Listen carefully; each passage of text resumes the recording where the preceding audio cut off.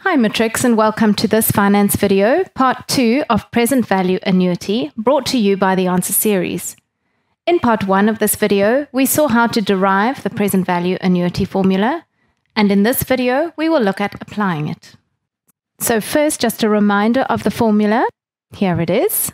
To calculate P, we take X, which is the regular payment, into 1 minus 1 plus I, where I is the interest rate, to the negative N, where N is the number of payments, and divide it all by I. Okay, so let's start here by looking at a simple example. Mishak can afford to pay 4,000 Rand at the end of each month for repayments on a car that he hopes to buy. Interest on a loan is charged at 9% per annum, compounded monthly. Calculate the value of the loan he will be granted to buy the car, which he must repay by the end of the 4 years. Now, this is a simple case where you have to decide which values go with which parameter in the formula. In other words, which value goes for X, which goes for I, and which for N.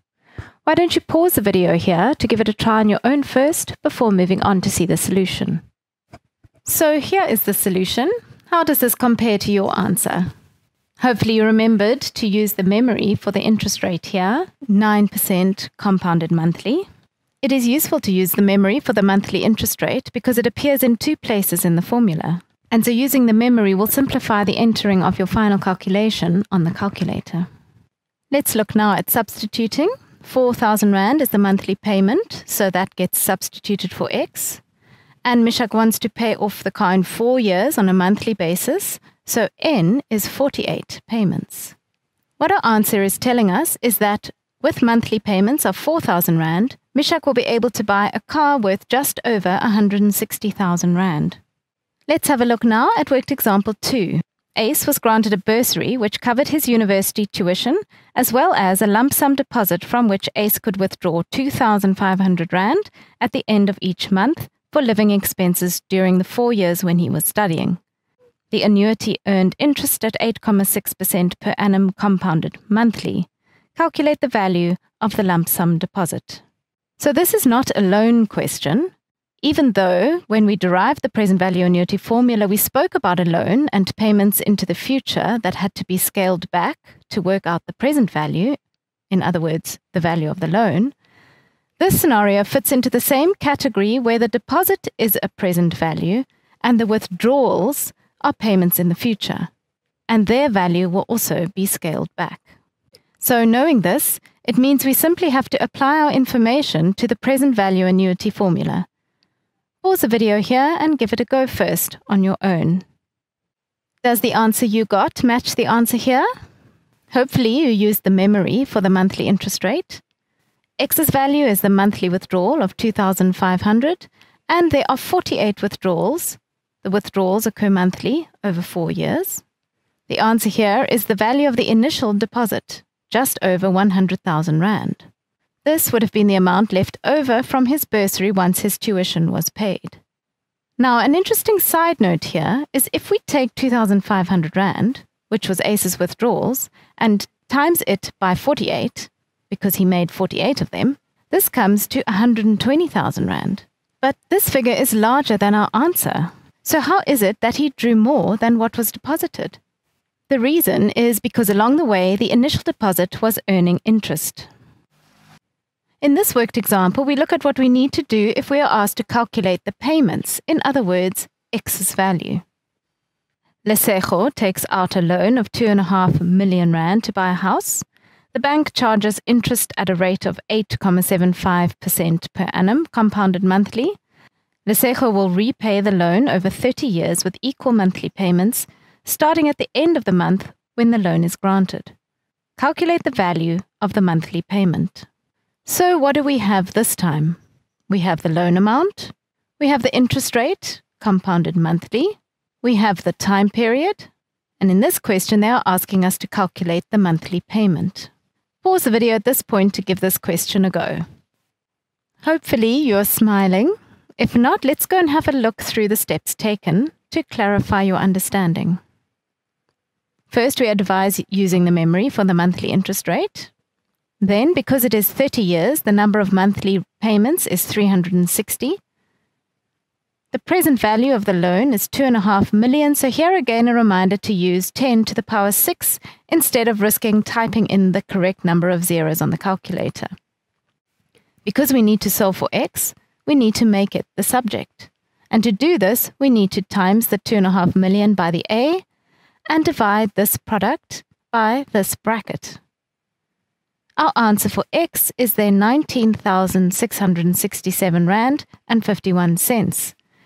A sobering thought that for Lesego to buy a house worth 2.5 million Rand, she needs to pay close to 20,000 Rand every month for 30 years. You'll see here in example 4 that we have a similar situation to example 2 in that it is not a loan. Let's read through the question. Mike won 500,000 Rand on the lotto. He deposited this into an account earning interest at a rate of 7.2% per annum, compounded monthly, and planned to take time out to explore Africa. His plan was to withdraw a fixed amount at the end of each month for 5 years, starting 1 month after his deposit. Calculate the value of these monthly withdrawals. This worked example is also similar to worked example 3 in that it is the monthly amounts we have been asked to calculate. So this question is about withdrawals of a present value of 500,000 Rand. See if you can see which values go where in the formula. And pause the video now to give yourself time to give it a try. I hope you managed to give the question a try. How did you do? Just to confirm which value goes where in the formula, we see here, again using the memory for the monthly interest rate, and then the present value, the value of Mike's winnings, 500,000 Rand.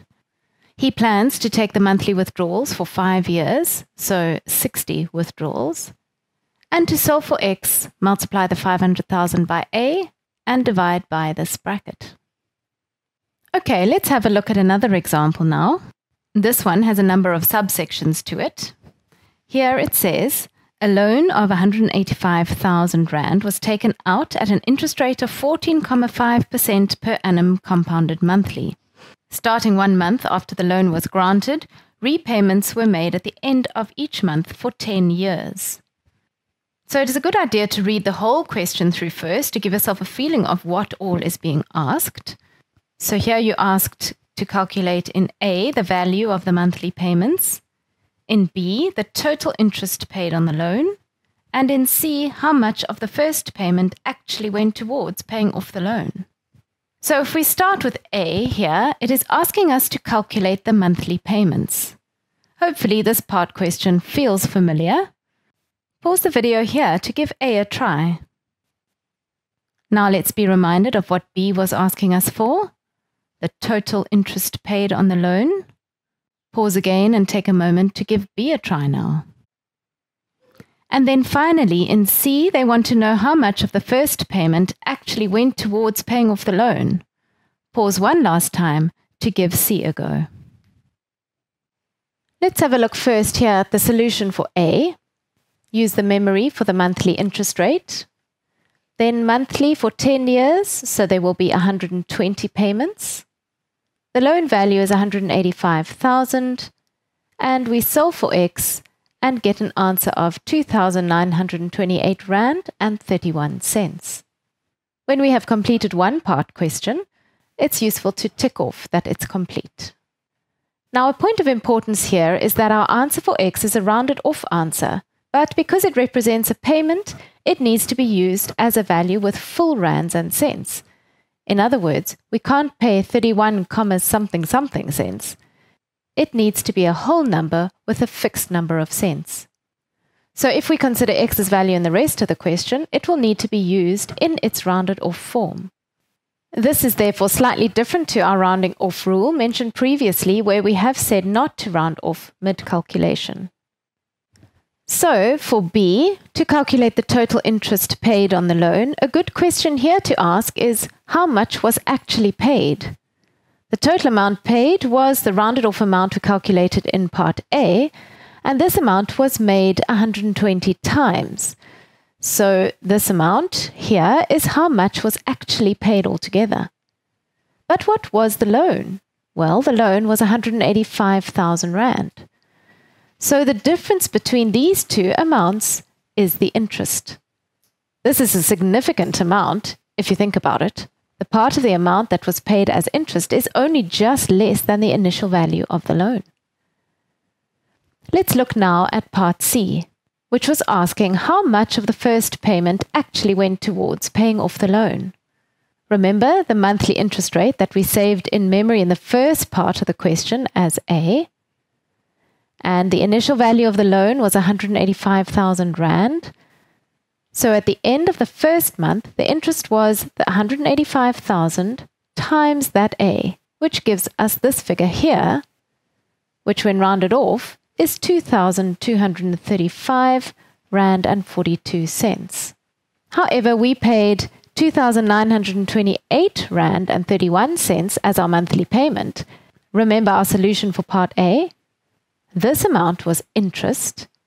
Therefore, the difference between these amounts is what of the loan was actually paid off. So, where our monthly payment is close to 3,000 Rand, not even 700 Rand went towards paying off the loan. It is quite sobering to see how big the chunk is of interest in this first repayment. This is not part of the question, but it may be interesting to look at how the scenario can be understood through looking at it graphically. We can see here that the loan started at 185,000 Rand. And then if you look here at 150,000, which is only a 35,000 Rand drop, it's taken a long time, over 3 years, to get to this value. Then from there to 100,000, which is a drop of 50,000, it took just less than 3 years. And the next 50,000 Rand drop to 50,000 Rand happens over about 2 years. And then the final 50,000 Rand drop takes about 1.5 years. This trend emphasizes for us the fact that as our loan value gets smaller, the interest portion of the payment decreases, and the portion of the regular payment, that is, the part that is actually going towards paying off the loan, increases. It is this that causes the curvature to have this shape. And then, as we come to the close of our video, just a reminder to refer to our Grade 12 Maths Turn 1 study guide for further such questions. More practice will assist you in feeling more comfortable and confident with these kinds of examples. Thank you for watching this video. We hope you now feel confident with where to use and how to apply the present value annuity formula. Check out the video description below for practice questions from our study guides. If you found this video useful, give it a like and subscribe to our channel so you don't miss any new episodes. Follow us on Instagram or Facebook to stay on top of the latest TAS news and launches. So that's it for now from the Answer Series, your key to exam success.